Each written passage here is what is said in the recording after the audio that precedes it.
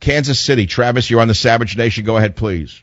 Yeah, as far as I'm concerned, the reason that people like that Weiner dude run for office is because they love to be called governor or senator or whatever the title of the office they're running for is. So you're saying because he is inside himself, he is so broken, he's so messed up sexually, that if they call him Mayor Weiner, he will feel that he's he will have sound of mind and body, that he has a title?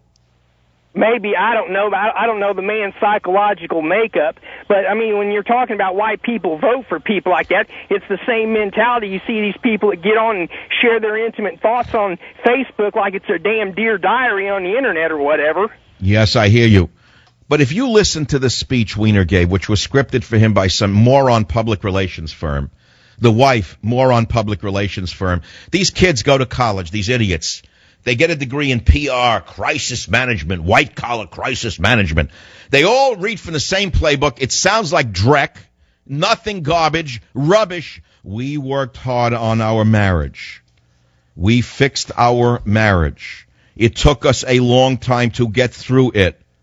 Our marriage, like many others, has had its ups and its downs. It took a lot of work and a whole lot of therapy to get to a place where I could forgive Anthony. But it was not an easy choice in any way. But I made the decision that it was worth staying in this marriage. Do you believe a word of Huma's statement? She's worse than he is. She embarrassed herself. If she had any self-respect, she would have divorced him. So why is she still with him? Why did Hillary Clinton tell her to stay with Anthony Weiner? What does Anthony Weiner have on Huma that he's blackmailed her with? You want to get down and dirty? You think they sat there and played cards for the last 2 years? While he was... Let me stop right there. What do you think this guy was doing in his private bedroom? Obviously, they don't have a sex life. If the man was still doing what he did before, their marriage is based upon power, not upon love, not upon sex. It's based upon power. It's a power couple. And so they stay together only to maintain the power that they think they have. Well, let me tell you something.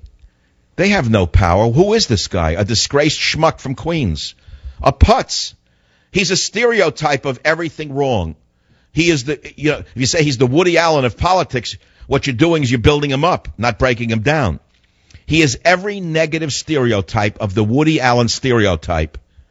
You want me to get into this on a level of ethnicity and race? I'm not going to do it, because that's where we're going to go if this keeps up. He's an embarrassment not only to himself, but to his own people. And if he had any decency, he would have disappeared from the limelight for the rest of his